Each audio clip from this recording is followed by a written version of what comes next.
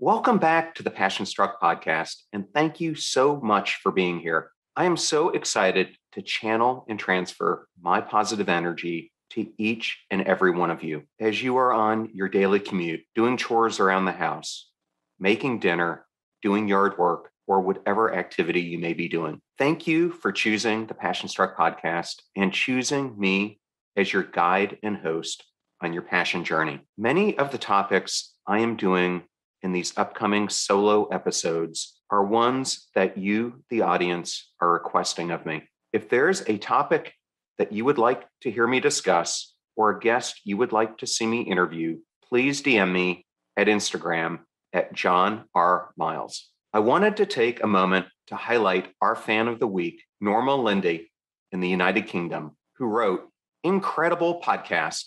I like the beginning already. I absolutely adore this podcast. I just discovered it, and now it's genuinely my favorite podcast to listen to. It's super chill and chatty, and it's so fun and relaxing to listen to. I highly recommend it. Norma, thank you so much for your review. We are so appreciative that you are part of our growing worldwide audience. Now, let's talk about today's episode. I picked today's episode because over the past 4 months, this topic has been the most downloaded article I have on Medium. When we think about playing, we hark back to our childhood days of messing around on the beach, playing tag, or spending hours with dolls or toys, walking them through entirely fictional scenarios. However, we often fail to realize the positive effect that play can have as we grow older. Today, I'm going to talk to you about why it is so vital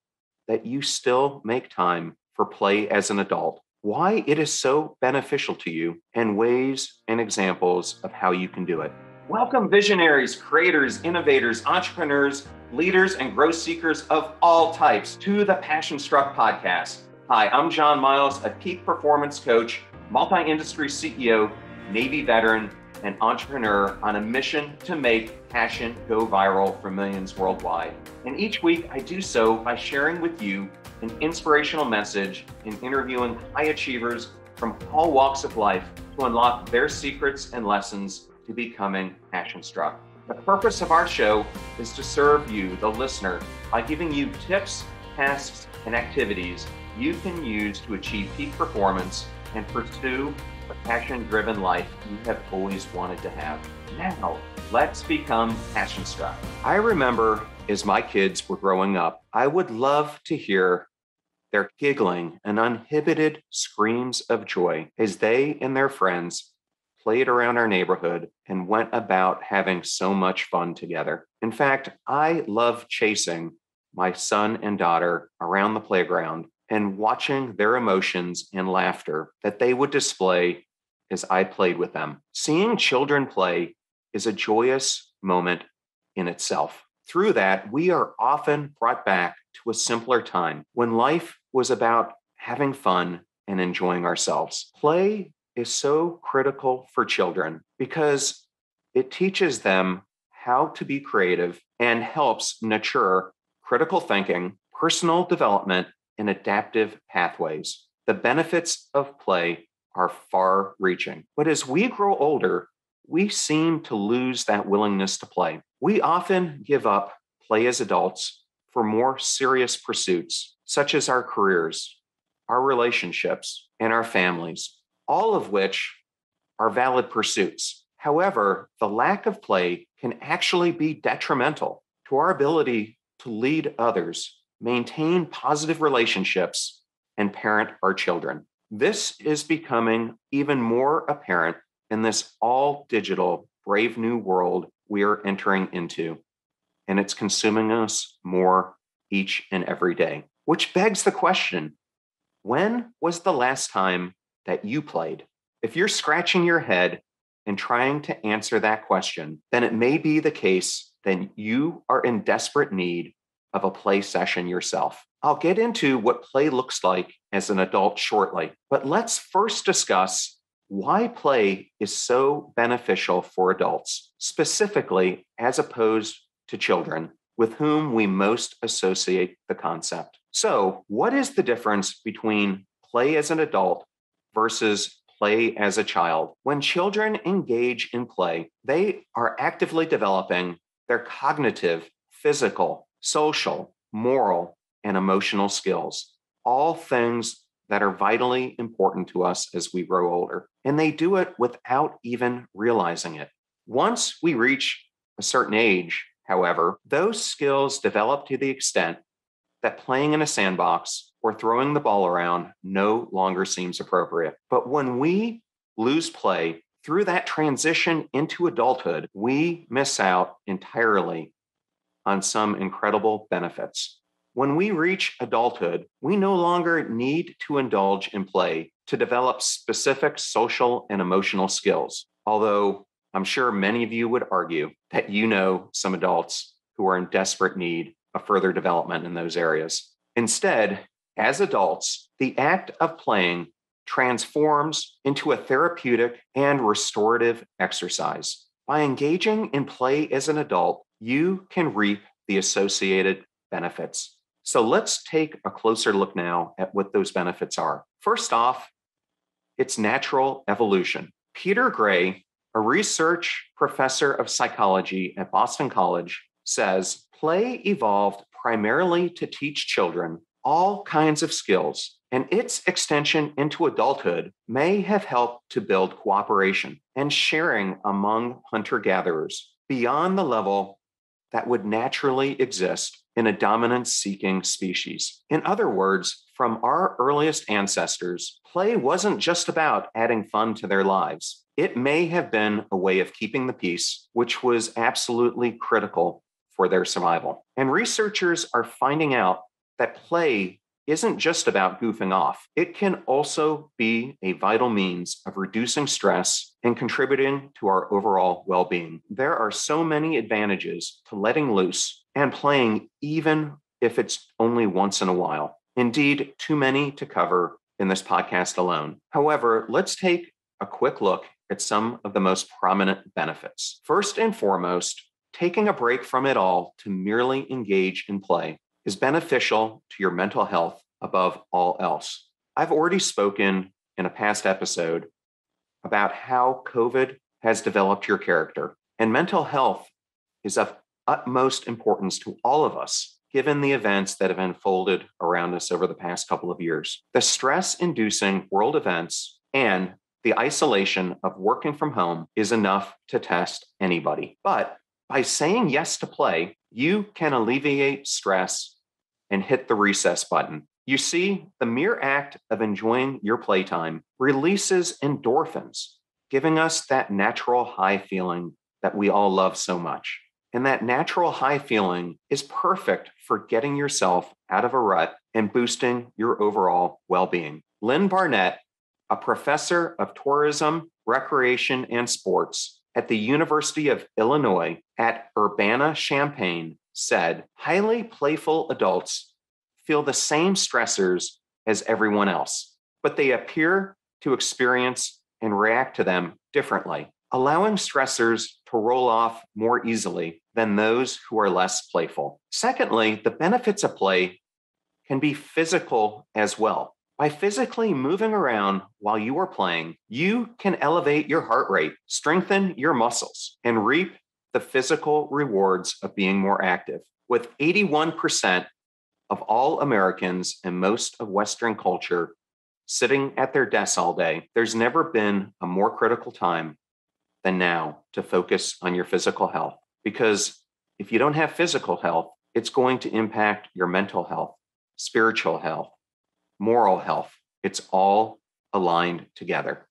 Third, when we play, it actually has been found to attract the opposite sex. According to the Penn State University, being playful as an adult does indeed make us more attractive to the opposite sex. Researchers there asked 250 students to rate 16 different characteristics that they might look for in a long-term mate. Sense of humor came in first among the males and second among the females. Fun-loving came in third for both, and being playful placed fourth for women and fifth for men. But perhaps equally important is the way that we play can spark our creativity and passion. When we engage in playful activities, we stimulate our creative minds and increase our imagination, which helps us spark new ideas, learn how to complete new tasks, and solve problems faster. These are all such crucial skills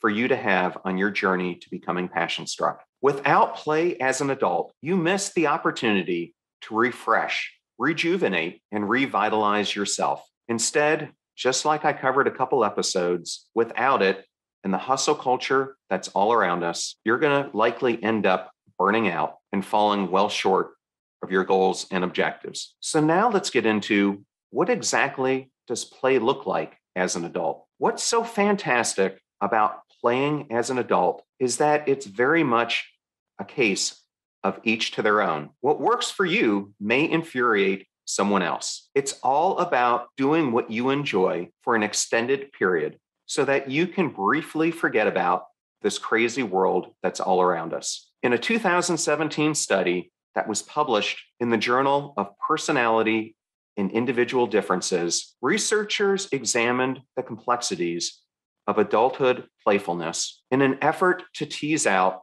patterns of behavior. The researchers actually found that there are 4 different types of playful adults. Those who enjoy actively fooling around with friends, colleagues, relatives, and acquaintances. Those who are generally lighthearted and not preoccupied by the future consequences of their behaviors. Those who play with thoughts and ideas, and those who are whimsical, exhibiting interest in strange and unusual things, and amused by small, everyday observations. So with that as a backdrop, let me give you some real examples of what this may look like from well-known people that you're likely to recognize. For international soccer star David Beckham, it's playing with logos. For Tonight Show host Jimmy Fallon, it's utilizing his creative mind to develop fun games for the guests that he has on the show. For actors Samuel L. Jackson and Daniel Craig, it's playing video games, and especially Grand Theft Auto.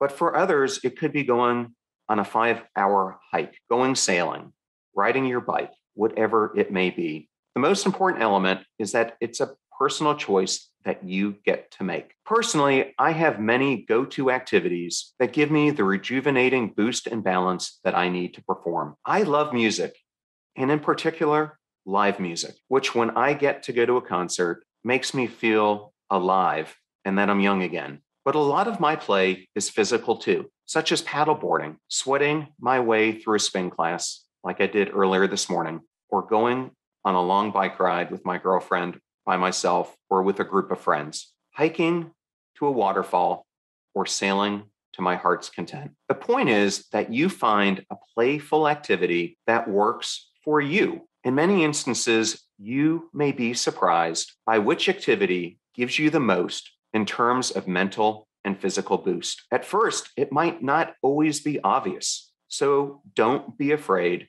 to try something new in your pursuit of play. And I hope this episode brought you some inspiration and helped you think about things differently as you approach your daily activities and the stress that accompanies them. And I wanted to take the ending of this episode to tell you about some incredible episodes that we've got coming up. The first is with Dr. Jay Lombard, a personal friend of mine who is a neurologist and a pioneer in the treatment of traumatic brain injury, reversing Alzheimer's, ALS, and Parkinson's disease. Gail Swift, who is an expert in using the Colby Index to coach her clients. Amy Malin, who was once a sex slave and talks to us about how she broke free from that life and is now dedicating her life to doing social good for others. Dr. Ruben Cottam, who will talk to us about advanced treatments for post-traumatic stress disorder and post-traumatic growth. And entrepreneur John Lewis, who will discuss his secrets to building a personal brand and launching an 8-figure business. Thank you, as always, for joining us here today. Now go out there and apply these learnings so that you too can become passion struck. Thank you so much for joining us. The purpose of our show is to make passion go viral. And we do that by sharing with you the knowledge and skills that you need to unlock your hidden potential. If you want to hear more, please subscribe to the Passion Struck podcast on Spotify, iTunes, Stitcher, or wherever you listen to your podcasts at. And if you absolutely love this episode, we'd appreciate a 5-star rating on iTunes and you sharing it with 3 of your most growth-minded friends so they can post it as well to their social accounts and help us grow our Passion Struck community. If you'd like to learn more about the show and our mission, you can go to passionstruck.com where you can sign up for our newsletter, look at our tools, and also download the show notes for today's episode. Additionally, you can listen to us every Tuesday and Friday for even more inspiring content. And remember, make a choice, work hard, and step into your sharp edges. Thank you again for joining us.